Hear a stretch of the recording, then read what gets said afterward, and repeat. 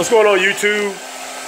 A while back, I posted a video on the GE refrigerators with the ice. I'm sorry, not the ice, but the water would not flow. And I just had the same issue again after a couple of years.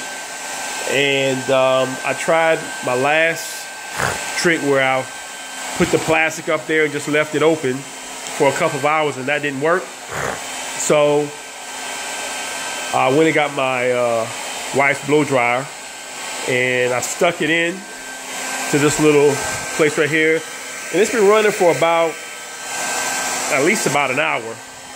And I just tested it, and of course it defrosts the line, and it's working now. So just want to give you guys a new way to do it. It's probably a little bit quicker, and if it's really stubborn as far as defrosting, you can use a blow dryer.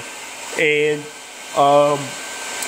normally during the winter times, I turn the temperature up so it doesn't freeze, but this time it just stayed solid. It wouldn't break loose. So